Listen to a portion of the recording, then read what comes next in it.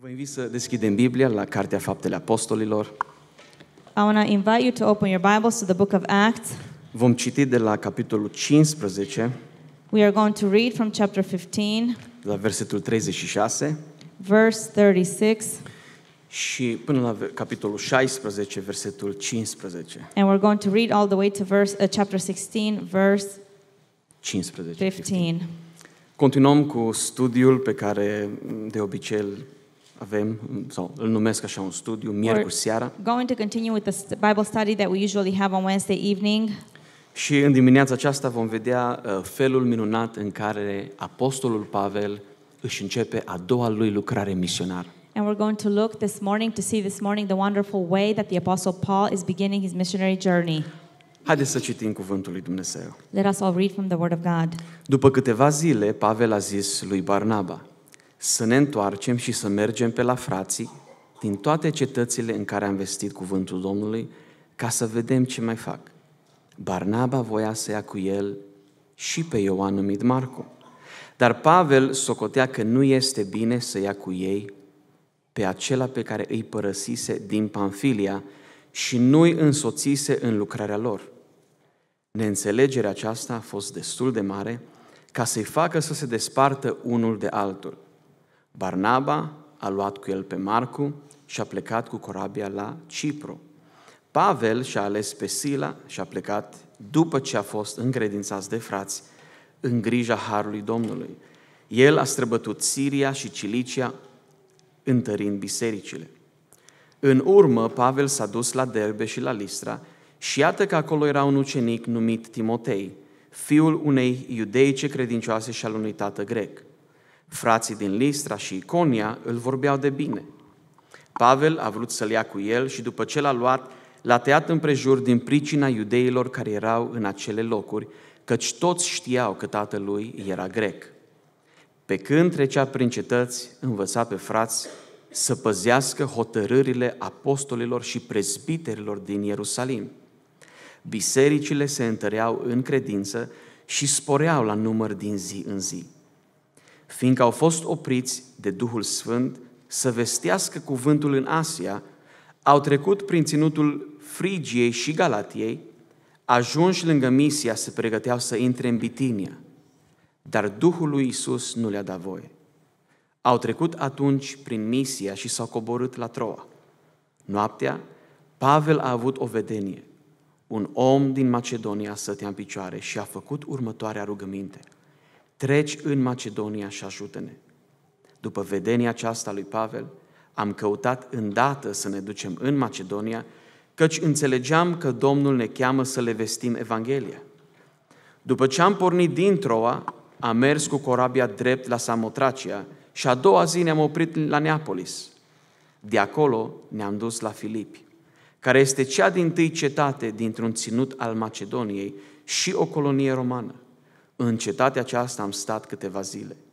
În ziua sabatului am ieșit afară pe poarta cetății lângă un râu, unde credeam că se află un loc de rugăciune.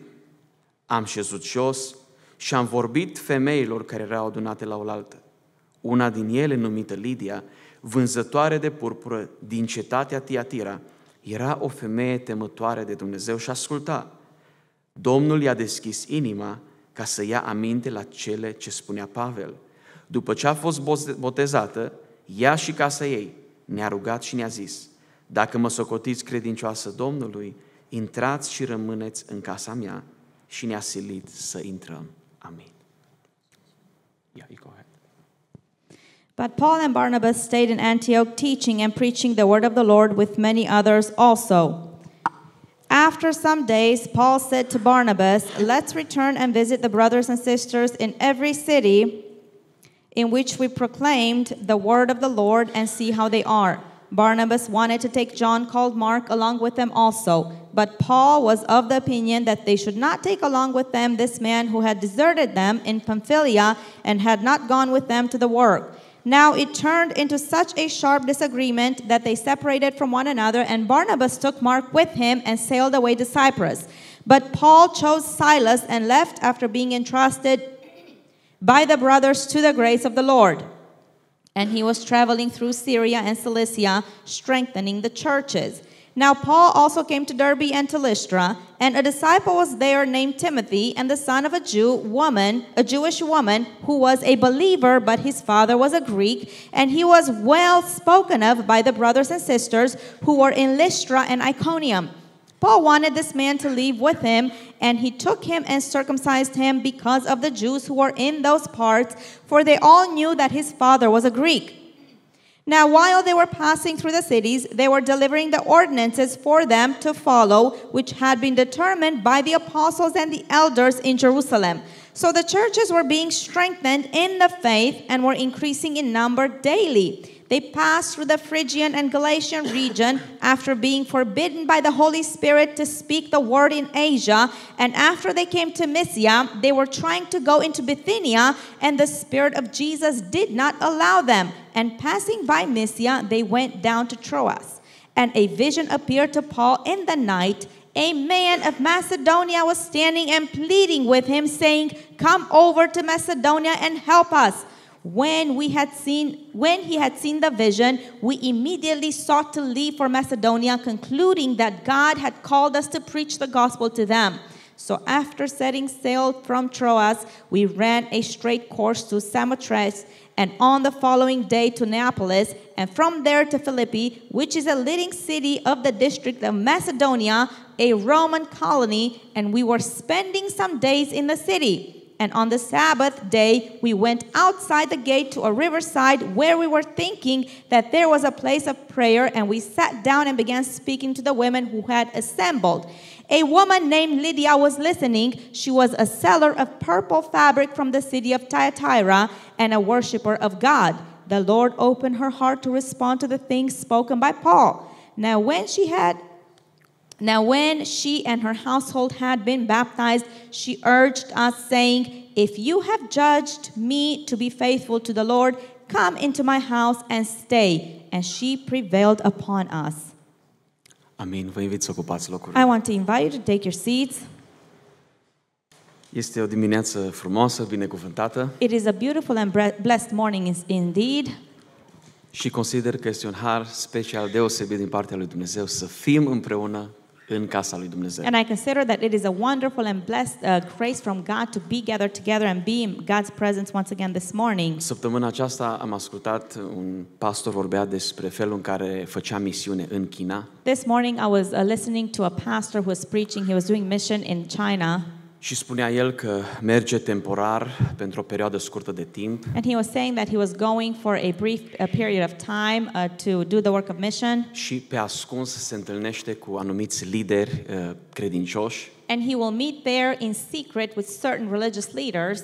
Și undeva în anumite apartamente, fără nimic pe jos. And somewhere in some apartments without having anything on the floor. Petrec ore în șir, 80 ore pe zi în studiu biblic. They spend hours and days in Bible study just sitting there on the floor. Pentru că spunea el că dacă cumva îi prinde că fac studiu biblic, îi bagă în pușcărie pentru 3 ani de zile. As this pastor was saying, if they get caught doing Bible study, they get imprisoned at least for 3 years. Și spunea fratele acesta că era șocat de oamenii, de frații de acolo, And this brother was saying that he was shocked by the brethren there care știau din memorie sute de versete biblice. for the fact that these people had memorized hundreds of Bible verses. Ei n-au voie să aibă Biblii la ei, Because they're not allowed to have Bibles with them. nici măcar anumite foi sau pagini din Biblie. They're not even allowed to carry Bible pages or certain pages from the Bible. Și pe unii dintre ei a întrebat, dar când ați memorat atâtea versete? And so this pastor asked some of them, when were you able to memorize so many verses? Și frații de acolo au spus, în timp ce au petrecut timp în temniță, în pușcărie. And the brethren there said that they memorized these verses while they spent time in prison. O că pe ascuns aveau anumite porțiuni din Biblie In secret, they would carry certain portions from the Bible care circulau și le memorau. that they would pass around in secret, and they would memorize verses. El n-a vorbit despre anii 1980 din România pe vremea This pastor comunismului. wasn't talking about the 1980s back in the the days during the communist era in El a Romania. vorbit despre ziua noastră de He was astăzi. talking about the present days, the 2023. current days, the year of 2023. Și frații de acolo l-au rugat și au spus că vei pleca înapoi acasă în America să vă rugați pentru noi. The brethren there from China asked this pastor, when you go back to the U.S., please pray for us. Spunea că într-o zi să avem și noi libertatea care o aveți în America, să Pray vă for us so închinați. that one day we are going to gain this freedom to worship freely, just like you. Și fratele acesta a spus, zice, nu pot să mă rog lucrul acesta. And this brother said, no, I will not be praying this. I cannot pray like Spunea this el, eu n-aș vrea ca voi să deveniți ca și noi. because I wouldn't want you to become like us, the Pentru pastor că în said. America, spunea el, credincioșii au mașini, Because he said in the U.S. the Christian believers aer have cars, condiționat, they have air conditioning, au bănci they tapizate, have nice au tot pews, ce le they have trebuie. upholstered benches, and they have everything that they need. și le greu să meargă la biserică 10-15 minute cu And mașina. yet they find it so hard to go to church driving the Oamenii car aceștia 10-15 călătoreau cu minutes. trenul și pe jos, These people would travel by train and by maile foot întregi, for miles, many miles, ca să petreacă timp în studiu și just to rugăciune. spend time in Bible study and in prayer. Aceasta este biserica persecutată din ziua de astăzi în This China. is the persecuted church from our days in Să știți China. că noi trăim vremuri extraordinare de har. We must be Și aware that we are inflație, și living economie, in și toate times astea of afectează. grace. Although the inflation, the economy are affecting it, Dar sunt frați și surori, așa cum a fost și în biserica primară, there are brothers and sisters just like there were in the early church care sunt persecutați, who are persecuted, care încă suferă, nu doar verbal, are still suffering, not just verbally, ci fizic pentru they are credință. physically suffering for the faith. De aceea consider că avem un har extraordinar de mare. For that reason, I consider that Și aș we vrea have a să-i dăm tremendous glorie lui amount Dumnezeu of pentru lucrul grace, acesta. and I would like for us to give Și glory să to fim God for this mulțumitori fact, și mulțumitori. and be thankful and thankful again. Amin. Amen. În dimineața aceasta aș dori să continuăm în cuvântul lui Dumnezeu cu a doua călătorie a apostolului Pavel. This morning, I would like for us to continue from the Word of God with the second missionary journey of the Apostle Paul. Dacă țineți minte, sau cei care am fost miercuri, serile de miercuri, If you remember, or especially for the people who attend on Wednesday evenings, aș vrea doar să mă duc puțin în spate în I cartea would like Faptele to go Apostolilor. just a few chapters in the book of Acts, just a few chapters priorly, to do a little review. Apostolii au fost umpluți în capitolul 2 cu Duhul In Sfânt chapter 2, the apostles were filled with the Holy Spirit, și viața lor a luat o întorsătură extraordinară. and their lives took a turnaround that was extraordinary. Apostolul Petru, care s-a lepădat de Domnul, iată că acum este un om extraordinar. The apostle Peter, who once betrayed Jesus, he denied Jesus, not betrayed Jesus, he denied Jesus, now becomes an extraordinary man. Nu mai este același om pe care l-ai știut He is înainte. no longer the same man that we knew back in the days, Dumnezeu i-a îmbrăcat cu promisiunea Tatălui, cu Duhul because God Sfânt, had clothed them with the promise of the Father, meaning the Holy Spirit. și Dumnezeu lucra prin ei prin vestirea numelui lui Iisus And Hristos. so God was using them, was working through them to proclaim the name of the Lord Jesus Christ. Capitolul 3, vindecarea acelui olog In chapter 3, we find the healing of the paralyzed man. de la poarta frumoasă este vindecat, From the beautiful poarta gate, he templului. is healed. This gate of the temple. Liderii și cei mai mari și poliția templului nu aveau ce să le mai bage de vină la And so apostoli. the religious leaders and the officials there could not stop them. They could not Pentru say că anything vindecarea against și the mărturia apostles, era chiar în fața lor. because this healing and this wonderful testimony was standing right in front of them. Au fost bătuți, au fost Yes, they were judecați, flogged, they were au beat, fost they were judged, întemnițați. they were thrown in prison. Li s-a poruncit să tacă din It gură was commanded to them to stop speaking in the și name n-au of putut Jesus. să tacă. And yet these people cannot stop că talking aveau about un Jesus foc în inima because lor. they had a fire in their hearts. Predicarea Evangheliei, mesajul Evangheliei a atras și persecuția The diavolului. preaching of the gospel, the message of the gospel indeed drew persecution upon them. În capitolul 7 este martirizat Ștefan, In chapter 7 we see Stephen being martyred, primul martir, the first martyr. în urma căruia foarte mulți credincioși iudei au plecat și s-au împrăștiat And peste tot. after that event, a lot of the Christian people ended up scattering all throughout the places. În urma acestei împrăștieri, cuvântul lui Dumnezeu este dus mai departe. And after this scattering takes place, the word of God continues to spread. Și se nasc biserici. And so therefore, as a result, churches are being established. Biserici între neamuri. Churches are being planted among the Gentiles. Biserici dintre cei care au ieșit dintre iudaism și s-au convertit la Churches creștinism. among the people who got out of Judaism and they converted to Și Christianity. așa se naște prima biserică unde li s-a dat, sau primul loc unde li s-a dat numele creștinilor, And so this is apostolul de how the creștini. first church was established or was born, where the Christians for the first time received this name of În Christians. Antiohia Siriei. And this happened in the Syrian Antioch. A devenit un centru extraordinar de puternic This place became a very powerful center. și Pavel și Barnaba au petrecut ani de zile ca să învețe biserica And cuvântul lui Paul and Dumnezeu. Barnabas spent years in a row to teach the people the word of God. Apostolii au umblat sub ungerea și puterea Duhului Sfânt. The apostles walked under the anointing and the power of the Holy Spirit. Din afară, oricât au fost persecutați, diavolul n-a putut să biruiască. From the outside, no matter how much they were persecuted, the devil could not prevail. Dar acum când s-a înființat biserici, Yet now when the churches were appointed, diavolul a căutat să lovească din interior. the devil tried to strike from the interior. Și la mesajul apostolilor, unii credeau, iar alții nu credeau. And when it comes to the message of the apostles, some people believed it and others did not believe it. Cei care n-au crezut au început să-i persecute pe cei care au crezut And so the mesajul. people who didn't believe the message began to persecute the people who were believing the message. Au început să le impună legea lui Moise. They began to impose Moses' law. Au spus, noi credem că voi sunteți mântuiți prin credința în Domnul Isus, And they said, we believe that you're saved through the faith in the Lord Jesus, dar trebuie și legea. yet you still have to keep the law. Apostolii, da, capitolul 15, țineți minte, In chapter 15, if you remember, we see the apostles. au mers la Ierusalim și au They go cerut to un Jerusalem sfat and they have a council. They need advice. apostolilor și prezbiterilor care erau la Ierusalim. They want the council of the apostles and the presbyters that were there in Jerusalem. Duhul Sfânt îl folosește pe apostolul Petru și pe Iacov And so we will see that the Holy Spirit uses the apostle Peter and the apostle James. și dă acel decret, da, prin care să nu se impună neamurilor legea lui Moise, And they give that decree where Moses' law will not be imposed, ci doar 4 lucruri: but rather they're going to make 4 requirements să oferiți de necessary lucrurile jertfite to idolilor, avoid things that were dedicated to idols, de sânge, de to dobitoace avoid supremate, the blood from strangled animals, de curvie, and to avoid adultery, lucruri care sunt lucruri fizice, nu sunt things lucruri that are spirituale. physical things, not necessarily spiritual ones. Apostolii au primit mesajul And so the apostles received the message și l-au dus mai departe and they took it bisericilor, forth, they took it forward to the churches. da, în Antiohia Siriei, And we will see in Syrian Antioch. și au transmis fraților decretul care a fost. And they transmitted to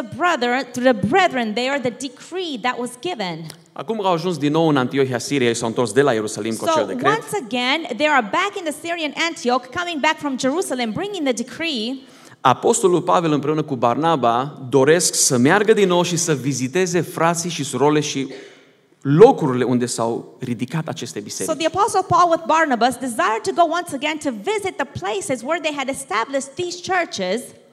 Dorința lor, da, versetul 36, In verse 36 we see their desire spune să ne întoarcem și să mergem pe la frați din toate cetățile în care am vestit cuvântul Domnului ca să vedem ce mai fac.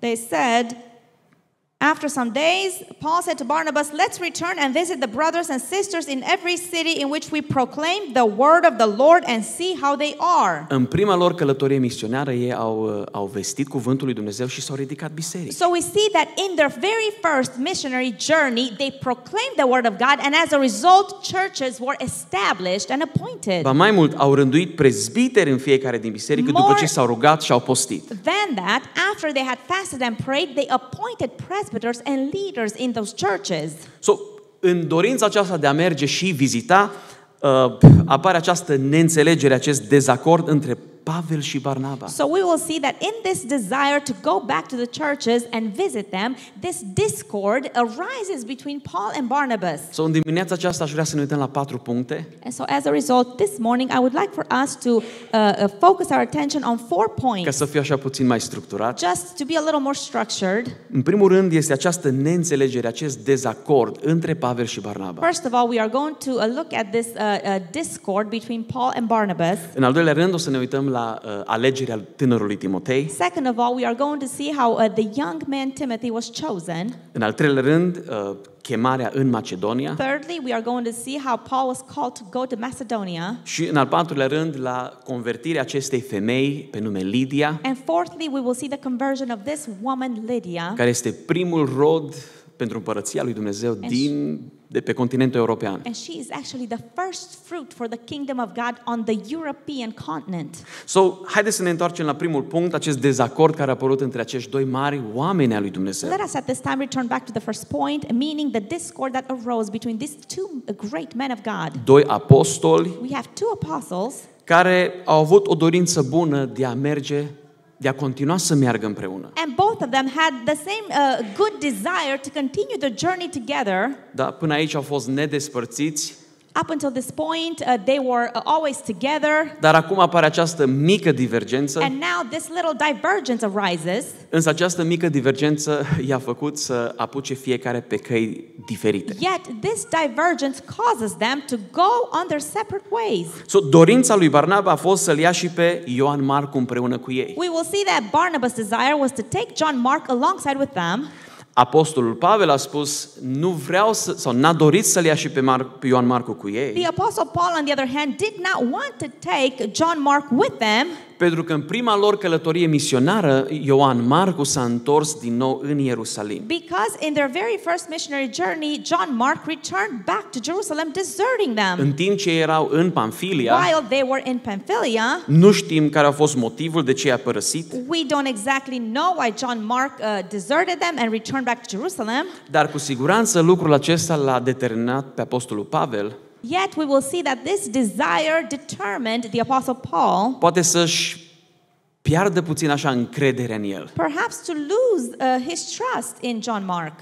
Barnaba, care era verișor cu Ioan Marcu, Barnabas, on the other hand, who was cousins with John Mark, probabil că a dorit să ofere încă o nouă șansă acestui tânăr very likely wanted to give another chance to this young man ca să continue și să dovedească dedicarea și slujirea lui în to câmpul continue and Evangheliei. prove himself a little bit and to show his dedication and consecration for the proclamation of the gospel. So, cuvântul spune că neînțelegerea aceasta a fost așa de mare încât cei doi s-au despărțit. The word of God, however, tells us that this discord was so big that they ended up splitting and just parting ways. Vom vedea că apostolul Pavel, versetul 40, l-a ales pe apostolul Sila. We will see as a result that the Apostle Paul chooses So- Silas. Era unul dintre proroci, dintre profeți.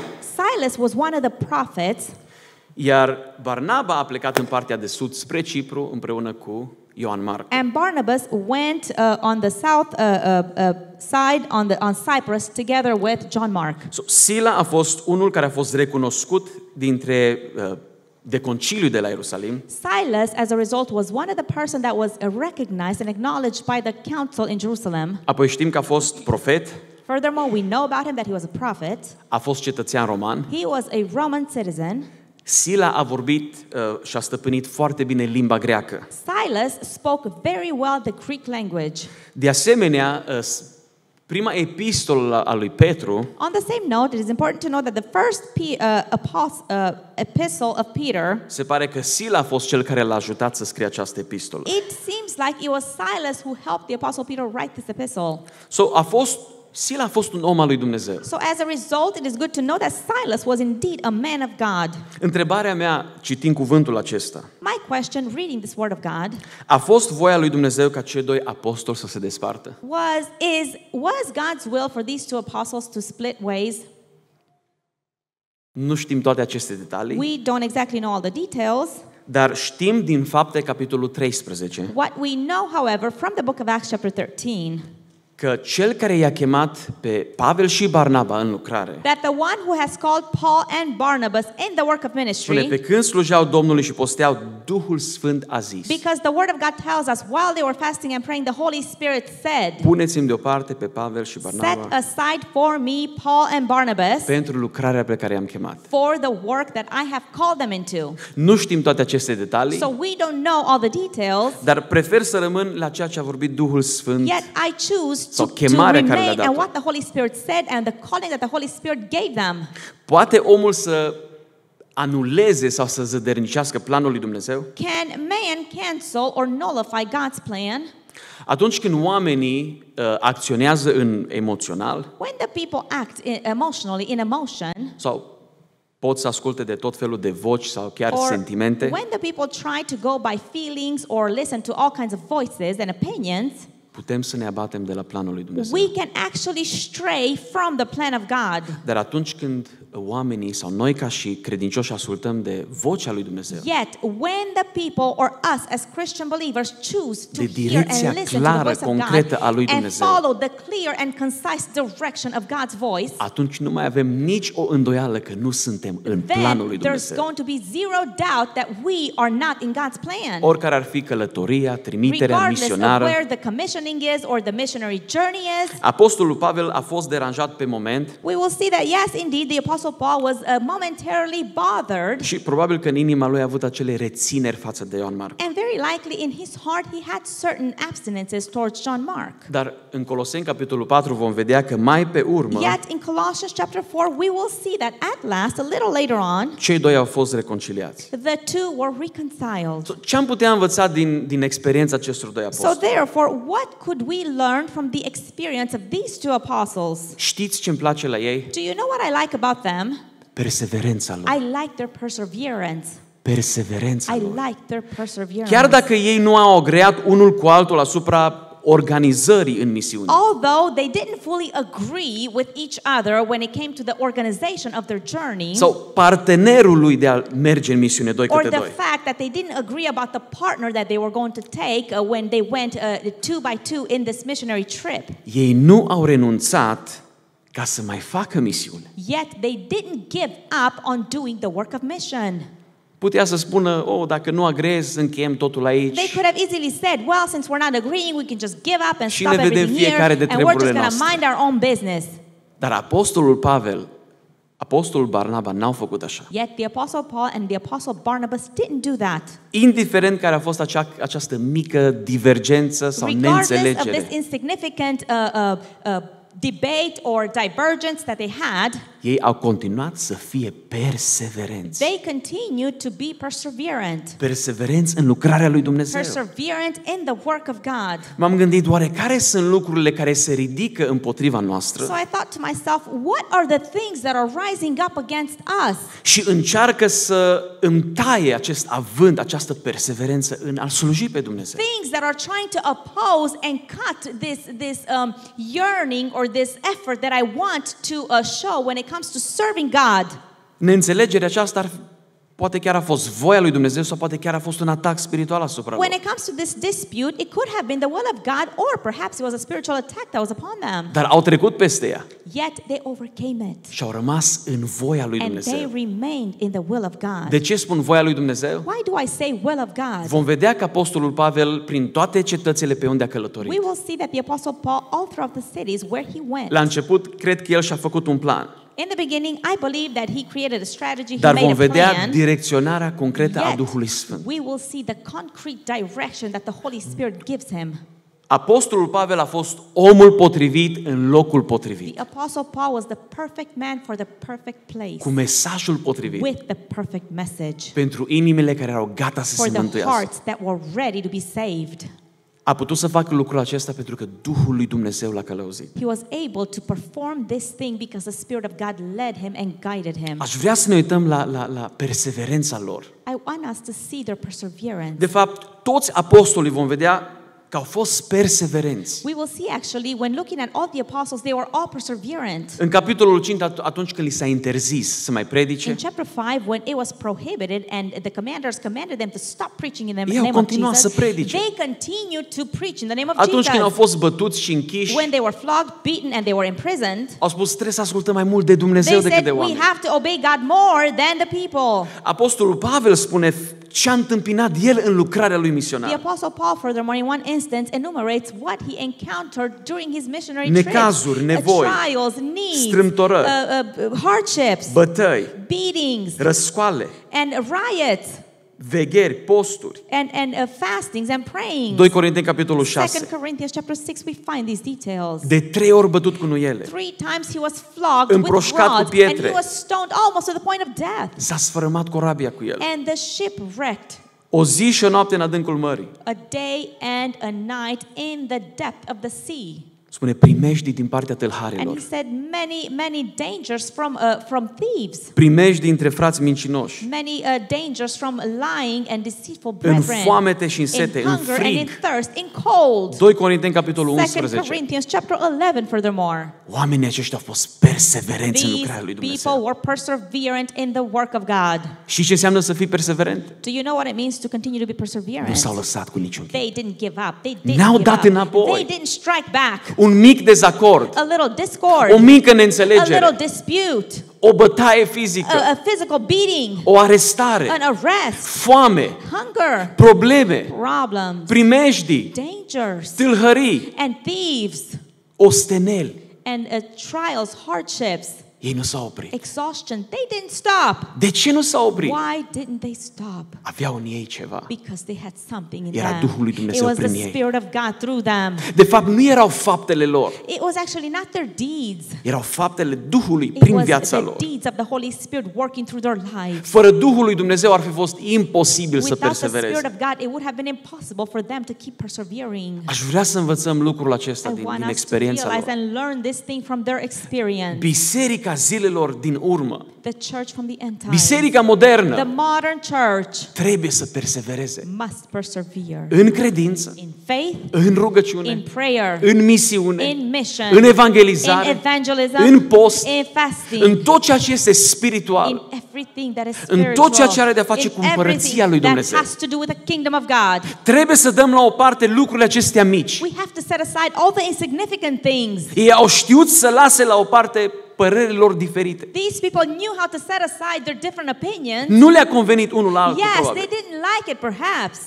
dar nu s-au oprit, but they didn't stop. ci au privit înainte spre They împărăția lui looked Dumnezeu. onward. They looked beyond that towards God's kingdom. That's amazing. It's amazing să poți să înaintezi It's amazing to be able to move forward împotriva tuturor lucrurilor care se ridică împotrivă. against all the things that are rising as an Pentru că opposition. Domnul bisericii Because the Lord of the church este Isus Hristos. is Jesus Christ. Cel care conduce biserica The este one Duhul lui who Dumnezeu. leads the church is the Spirit of God. Cel care aprinde inimile The noastre. one who kindles our heart. Cel care pune această dorință The de a-L one who căuta. sets this desire to seek Him. Nu este firea It's pământească, not this flesh. este Duhul lui It Dumnezeu. is the Spirit of God. Slăvit să fie numele Yeah, Lui. glory be Aș to vrea His să name. învățăm lucrul acesta în I dimineața want us aceasta. to learn this fact this morning. În al doilea rând, Second of all, în capitolul 16, în in primele chapter 5 16, the versete, first 5 verses, Luca povestește sau arată felul în care apostolul Pavel l-a ales pe tânărul Timotei. Luke narrates and describes the way that the Apostle Paul chose and elected Timothy. E adevărat că Timotei provenea dintr-o familie mixă, da? It is Mama true lui a that fost Timothy came from a mixed iudai-evreică family. His mom was a Jewish, și tatălui a fost grec. and Timothy's father was a Greek. Așa că apostolul Pavel a ales, da, să îl circumcidă, And so the Apostle Paul chose to circumcise Timothy, nu pentru ca să fie mântuit, not because it had to do with salvation, ci pentru că toți cei din acea zonă, but versetul rather 1, it versetul was 2, because all the people from that region, we find this in verse 1 and toți 2, iudeii îl cunoșteau de all unde the provenea. Jews knew Timothy and what family he was from. Și ca să nu aibă probleme, da, împotriviri din partea iudeilor, And so in order for the Apostle Paul to avoid oppositions and problems from the Jews, a aplicat această, da, ceea ce făceau ei pentru fiecare copil născut care se năștea într-o familie de Paul evrei. chose to follow the same routine that they would do for every baby that was born in a Jewish family. Ce îmi place la apostolul Pavel So what I like about the Apostle Paul here este viziunea lui. is his vision. Nu doar viziunea, dar înțelepciunea de care a dat dovadă. Not just the vision, but also the wisdom that he exhibited. Apostolul Pavel s-a uitat la tânărul Timotei The Apostle Paul looked at the young man Timothy, și a văzut potențial. and he saw potential in this young A man. înțeles că este vremea și trebuie să fie preocupat He understood that it was time and he should be preoccupied ca să ridice generația viitoare to raise up the next generation de lucrători, of workers, evangeliști, evangelists, misionari, missionaries, chiar pastori, prezbiteri and locali. even pastors and local presbyters. Apostolul Pavel l-a lăsat și l-a format pe tânărul Timotei The Apostle Paul, furthermore, established and appointed the young man Timothy și chiar l-a trimis ca și reprezentant al lui personal la Corint. and commissioned him as his own personal representative at Corinth. 1 Corinteni, capitolul 4. 1 Corinthians chapter 4, we find this. Apoi Timotei a călătorit împreună cu Apostolul Pavel. Furthermore, Timothy traveled alongside Apostle Paul. Apoi Apostolul Pavel a trimis în Efes pentru a supraveghea biserica tânără de acolo. Furthermore, the Apostle Paul sent Timothy in Ephesus in order to oversee the just freshly established church Apoi there. cuvântul vorbește și despre Tit. And the Word of God also talks about Titus.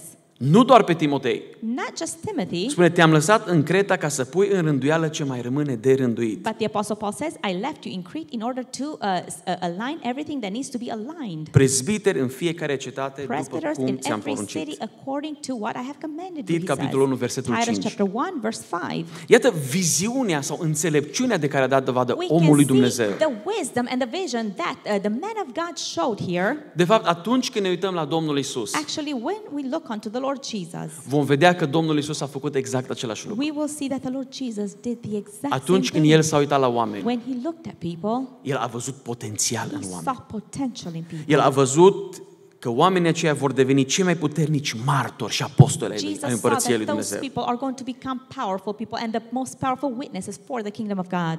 S-a uitat la cei 12 He looked at the 12 pe care i-a ales. that he had just chosen. Băi, vameșul Matei. He looked at the tax collector Cine ar fi ales Matthew. un vameș, Who would have un chosen a tax păcătos, collector? Who would have chosen a sinner să meargă să predice to Evanghelia? go and to preach the gospel? Dar Isus a știut mai dinainte Yet ce va deveni Jesus omul knew acela. beforehand who that man is going to be. Va deveni evanghelistul care va Jesus scrie knew Evanghelia după that Matei. Matthew was going to be the evangelist who was going Femeia to write the Gospel samariteancă. of Matthew. The Samaritan woman, furthermore, O femeie extraordinar de păcătoasă, an extraordinary sinful woman cu o viață, cu un trecut oribil, with a horrible past. a devenit un misionar al This Împărăției lui woman Dumnezeu. became a missionary for God's kingdom. Ioan capitolul 4, versetul John chapter 39 3, spune, verse mulți samariteni din 39, cetatea the word of aceea God says that many Samaritans in that city au crezut în Isus din pricina mărturiei believed femeii. in Jesus because of that woman's testimony. Iată felul în care Fiul lui Dumnezeu s-a uitat la oameni. Behold the way that the Son of God looked at people. Mulți dintre ei n-au avut niciun preț Many pentru of cei din them had jurul no lor sau din societatea în value care au trăit. in front of the people around them or in the society they lived in. Dar întotdeauna oamenii lui Dumnezeu Yet always the people of God a avut înțelepciunea aceasta de a privi în viitor, had this wisdom to see beyond the de a present avea and look această into the viziune future, pentru to have Împărăția lui this Dumnezeu. vision for the kingdom of God. Îndemonizatul din Gadara, The demon-possessed person from Gadara, for spune, a another plecat și a example. vestit în toată cetatea The word of tot God ce-i tells făcuse us that Iisus. he went all throughout the city proclaiming and testifying what Jesus had done for him. Aceștia au devenit cei mai puternici You see, martori ai Împărăției these lui are the Dumnezeu. type of people that became the most powerful witnesses in the kingdom of God. De aceea trebuie să investim în generația care For urmează. that reason, we must invest in this Ei generation trebuie that is pregătiți. rising. This young generation must be Ei trebuie prepared. aduși în casa lui They Dumnezeu, must be brought in the house of God pregătiți prin and studiu, prin prepared through discipleship, study and discipleship rugăciune, and stăruință. praying and perseverance in prayer. pentru că ei vor fi următorii pe care Duhul lui Dumnezeu îi va folosi în anii care Because urmează. they are going to be the ones whom God is going to use for the times that are coming. Se merită să petreci timp în casa lui Dumnezeu. It's worth spending time in the house of Se God. merită să vii la rugăciune când ești It's tânăr, când ești worth coming copil. to prayer when you are young and when you are even a child. Este o vreme în care se seamănă, It is a time of sowing. pentru că vine vremea când El va folosi ceea ce ai semănat. Because the time is coming when He is going to use whatever you sowed. Voi veți fi generația de mâine, You are going to be the generation of tomorrow. dacă Domnul nu vine așa de If curând. the Lord does not come before then. Sau generația din perioada venirii Or Domnului, the generation from the timing of the coming of the Lord. care vor duce acest cuvânt, această Evanghelie mai Who are departe. going to carry forth this message and this Nu word. doar la comunitatea Not românească, only to the Romanian community, ci la orice limbă, la but orice to popor, la orice every neam. language, every nation, În țara every aceasta suntem people. din toate națiunile In this pământului. country, there's people from all the nations of the Nu earth. contează cultura It sau doesn't limba. matter the culture or the language. Apostolul Pavel a mers și a circulat și The în Apostle Paul poporul iudeu, în went primul and he rând, traveled, first of all, yes, throughout the Jewish Israel. nation, A all fost throughout respins. Israel. He was rejected. și apoi a mers mai And departe what la he did, neamuri. he went to the Gentiles as a result. Ce vreau să subliniez What I want to underline here este această înțelepciune din partea lui is Dumnezeu this wisdom from God de a alege și a forma of choosing and raising up people, lucrători potențial pentru workers, împărăția lui Dumnezeu. potential for the kingdom of God. Duhul Sfânt l-a folosit în a alege tineri, Yes, the Holy Spirit used Paul to choose young people care mai pe urmă au fost și au devenit păstori în bisericile în care el le-a ridicat who și le-a later format. on became pastors and leaders in the churches that he had planted. Amin. În al treilea rând, de la versetul 6 la versetul 10, Third of all, from verse 6 to 10, apostolul Pavel și-a făcut planurile lui.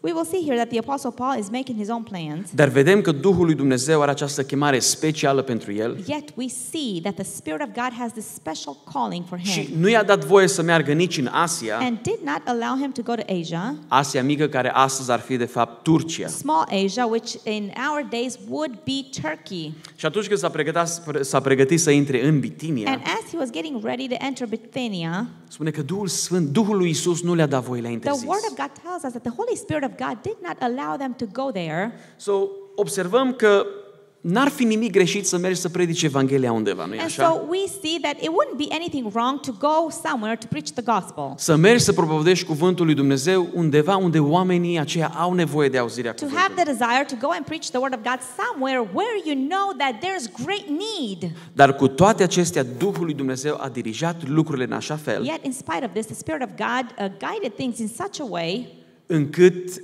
a știut să pregătească și a avut în vedere locul și orașul acesta. that he knew how to Filipi. prepare, and the Holy Spirit had in his attention this particular city in Philippi. Spune că în timpul nopții apostolul Pavel a avut această vedenie And the Word of God tells us that during the night the Apostle Paul had this vision prin care Dumnezeu a clarificat direcția lor în through which misiune. God clarifies the direction that he wants them to take in their missionary trip.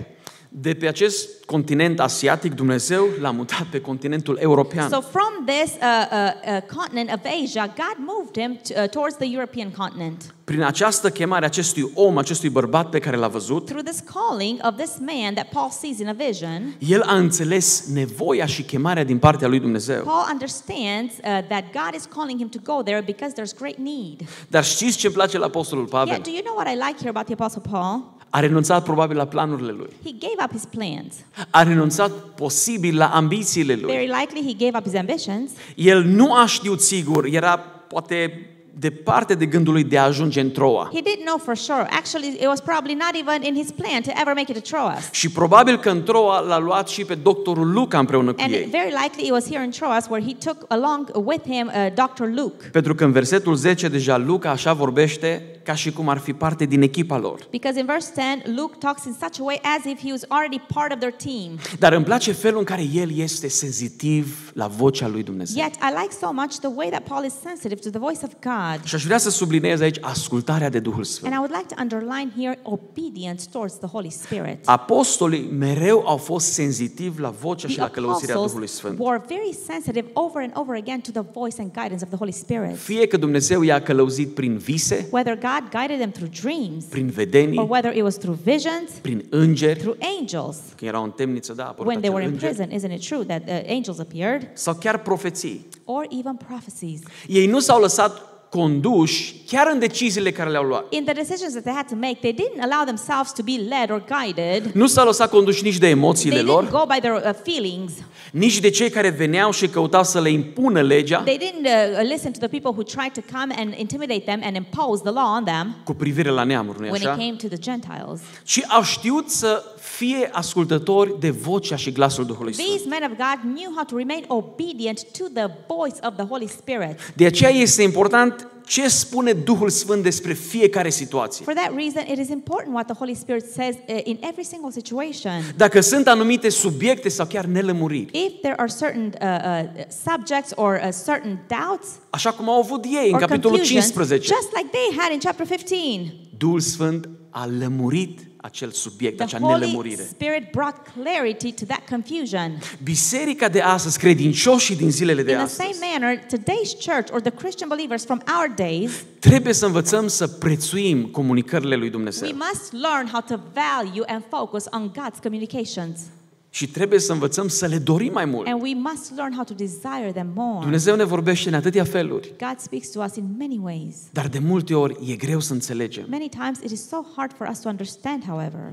Nu putem să discernem vocea lui Because Dumnezeu. we cannot discern the voice of God. Când ai o profeție, When când you ai have un a vis, prophecy, when you have a dream perhaps, când ai poate o manifestare mai clară, maybe when you have a more clear revelation or poți să înțelegi manifestation, mai clar. and you can understand more clearly, dar Dumnezeu ne vorbește în yet fiecare zi. God speaks to us every day. Mă rog ca Dumnezeu să ne dea o I inimă pray that senzitivă la God vocea will Lui, give us a sensitive heart to His voice, la cuvântul Lui, to His word, la manifestările to the divine ale Duhului Sfânt. divine manifestations of the Holy Spirit. Ei au înțeles comunicările Duhului Sfânt. They understood the communications from the Holy De aceea Spirit. Duhul Sfânt i-a călăuzit chiar în ceea ce a privit trimiterea lor. For that reason, Holy Spirit guided them when it came to their commissioning. Spune, Duhul Sfânt a zis, puneți-mi deoparte pe Pavel și Barnaba. Because the word says that the Holy Spirit said, set aside for me Barnabas and Paul. Apoi, evanghelistul Filip spune, un înger i-a vorbit lui Filip, du-te și ajunge. Furthermore, Philip the evangelist says that an Carul angel acela. spoke to Philip to go and catch up to that chariot where the eunuch was. Păi Duhul Sfânt i-a vorbit lui Pavel The Holy Spirit spoke to Paul să nu meargă în Bitinia, să nu not to meargă go în in misie. Bithynia and not to go there. Fapte, capitolul 10, Duhul Sfânt i-a vorbit lui Petru prin Acts acea chapter vedenie. 10, the Holy Spirit spoke to Peter in that vision.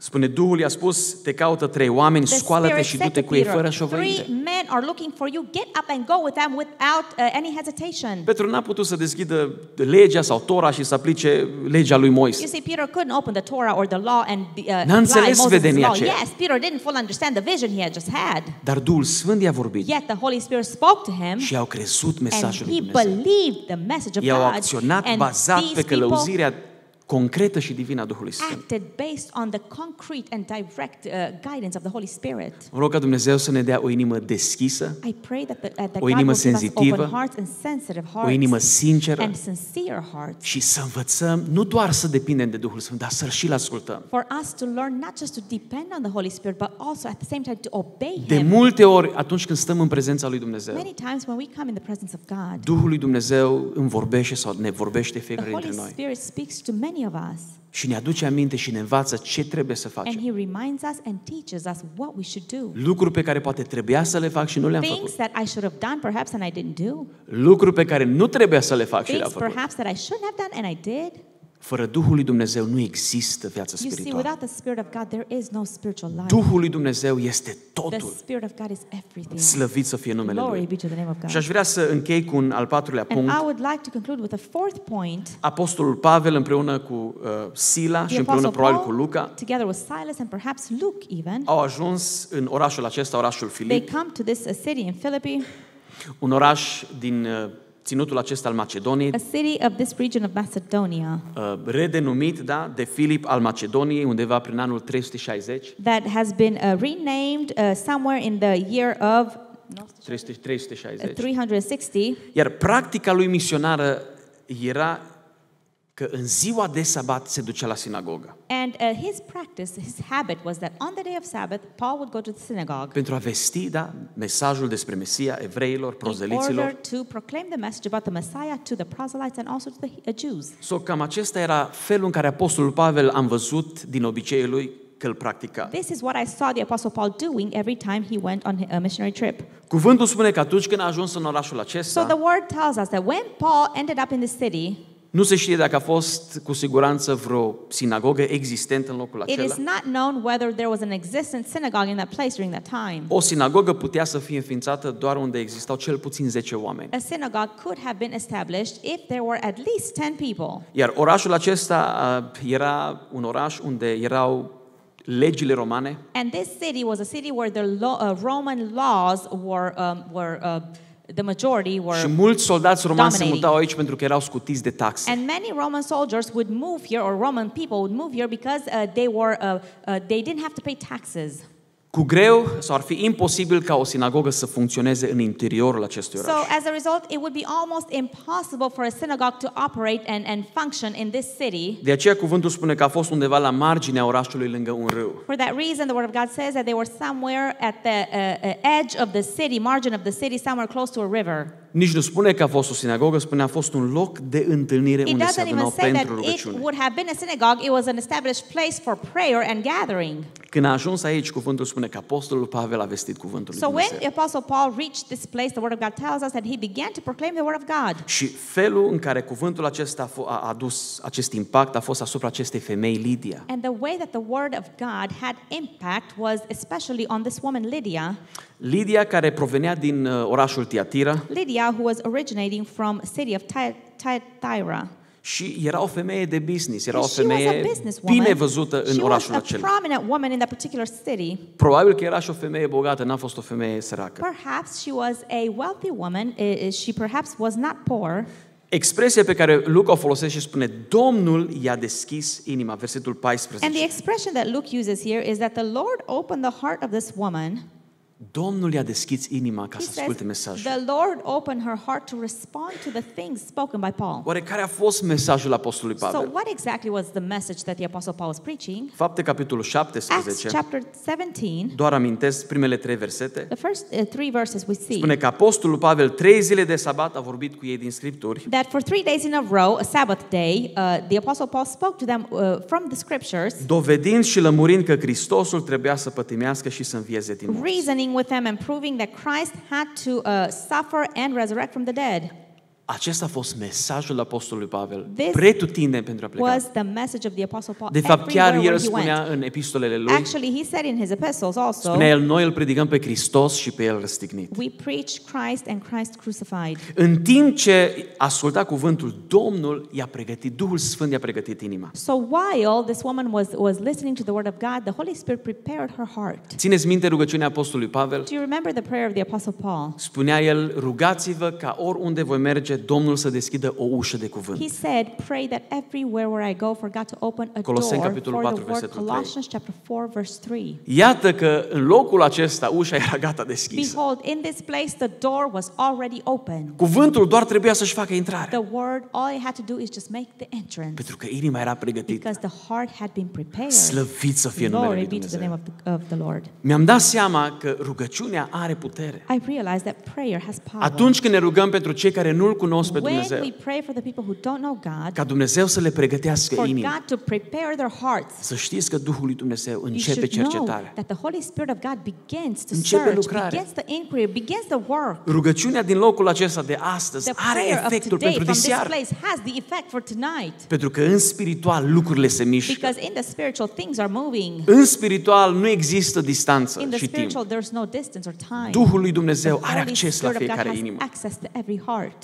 De fapt, apostolul Pavel spunea în 2 Corinteni, capitolul In 4, 2 Corinthians chapter 4, the Apostle Paul said oamenii nu cred Evanghelia din cauza că oamenii au mintea acoperită. that the people don't believe the gospel because their minds are covered. Spune așa, Evanghelia este acoperită pentru cei ce sunt pe calea pierzării, The gospel is covered by the people who are on the way of perdition, a căror minte necredincioasă a orbit-o Dumnezeu whose veacului unbelieving mind acesta. the God of this age has veiled. De aceea atunci când oamenii primesc cuvântul lui Dumnezeu, For that reason, when the people receive the word of God, atunci primesc lumina cuvântului lui they Dumnezeu. receive the light of the word of God. Acea orbire spirituală este dată la o You parte. see, that spiritual blindness is removed. Pot să înțeleagă cuvântul And mântuirii, they can understand the word nevoia of de a fi salvation, salvați, the need of being saved, valoarea jertfei lui Iisus and they Hristos. understand the value of the sacrifice of the Lord Jesus Și Christ. iată că femeia aceasta devine primul ucenic And so, behold, this woman becomes the first disciple in that area de pe continentul european. from the European continent.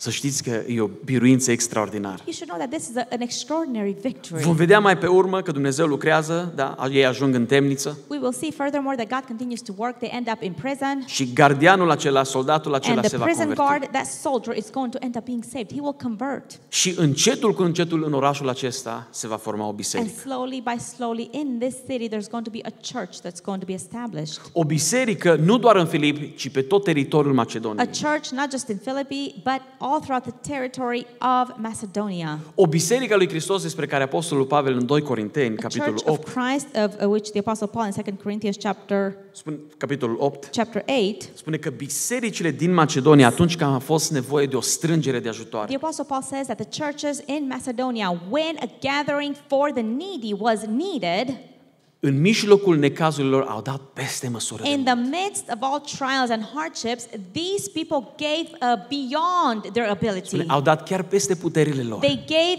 even beyond their strength and ability. Aceasta a fost dăruirea inimilor acestor frați din This ținutul was acesta. the consecration and the offering of the hearts of the people from this region. Evanghelia a ajuns în ținutul lor prin apostolul Pavel, The Sila, gospel reached their region through the apostle Paul, și apoi mai pe urmă prin Lidia. and after that through Lydia. Aș vrea să închei mesajul acesta I would like to conclude today's message. și aș vrea să stăm înaintea lui Dumnezeu. Vă invit să Now ne I'd like for us ridicăm. to stand before God. Și aș dori să ne rugăm pentru câteva lucruri în dimineața Now I'd like aceasta. for us to pray for a few things this morning. Primul lucru pentru care aș dori să stăm The înaintea lui first thing Dumnezeu that I would like for us to pray this morning este for perseverență. is perseverance. Perseverență în lucrarea lui Dumnezeu. Perseverance in God's word. Perseverență în studierea cuvântului lui Dumnezeu. Perseverance in the studying of Perseverență în God's rugăciune. word. Perseverance Perseverență in în vestirea prayer. And cuvântului lui perseverance in Dumnezeu. proclamation of God's Perseverență în word. ce privește împărăția lui Perseverance when Dumnezeu. it comes to God's kingdom. Apostolii, oamenii lui The Dumnezeu, apostles and the people of God, n-au putut să fie they opriți de nici couldn't o be divergență. stopped by any divergence. Oamenii aceștia au perseverat, au These stăruit people persevered and they were persistent în ceea ce Dumnezeu le-a dat. in what God gave them. Apoi, în al doilea rând, Second of all, aș dori să ne rugăm pentru viziune și I înțelepciune would din like for partea us lui to pray Dumnezeu. for vision and wisdom from God, Ceea ce privește generația tânără. especially when it comes to the young Dumnezeu să generation, scoată din for ei, God to raise să-i up folosească and to use them la vremea potrivită. in due time. Apoi, în al treilea rând, Third of all, aș dori să ne rugăm pentru ascultarea noastră de Duhul I Sfânt. would like for us to pray for our obedience to the Holy Apostolii Spirit. au fost sensitivi la The glasul lui apostles Dumnezeu. were sensitive to God's Au voice. prețuit, au valorificat, They treasured and n-au they batjocorit valued. lucrările lui They didn't Dumnezeu, mock the work of God. ci au pus preț pe They comunicările lui valued Dumnezeu. the communications from God. Aș vrea să spunem, Doamne, în dimineața In the aceasta, same manner, I would like for us to say, Lord, this morning, învață-mă să mă apropiu teach mai mult de me Tine. how to get closer to you. Dă-mi acest discernământ spiritual, Give me the spiritual discernment să aud vocea to Ta, hear your voice, să înțeleg to glasul Tău, understand your să voice, prețuiesc and to comunicările value the Tale, communications from direcțiile you Tale, and your directions, mustrările and your Tale. rebukes even. Orice ai pentru mine, vreau să Everything fac that voia you Ta. have for me, I want to do your will. Și în al patrulea rând, And fourthly, aș dori să ne rugăm pentru mântuirea celor care vor fi I diseară în would locul like for acesta. us to pray for all the people that are going to Așa come cum here in this Domnul a place for the pregătit salvation, inima acestei femei. just like God had prepared the heart of this woman. Să ne rugăm ca Duhul lui Let us Dumnezeu pray in the same manner for the Spirit of să God pregătească to inima acestor prepare oameni. the hearts of these Și people Duhul lui Dumnezeu, cuvântul lui Dumnezeu, and the Spirit of God and the Word of să God găsească inimi to deschise. find open hearts. Vă invit să facem Let această us rugăciune. all say this prayer together. Amin.